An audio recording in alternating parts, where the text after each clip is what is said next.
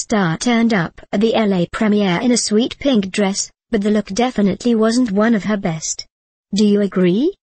Fresh off the news announcing Rihanna's new gig as Dior's brand ambassador, the star turned up on the red carpet at the Regency Village Theatre in Westwood for the LA premiere of Home clad in a pink dress from the fashion house.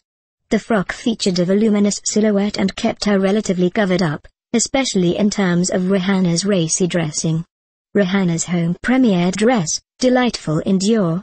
While promoting the children's film, the star opted for a more conservative look on the red carpet, turning up in feminine creations that include retro styles and pastel hues.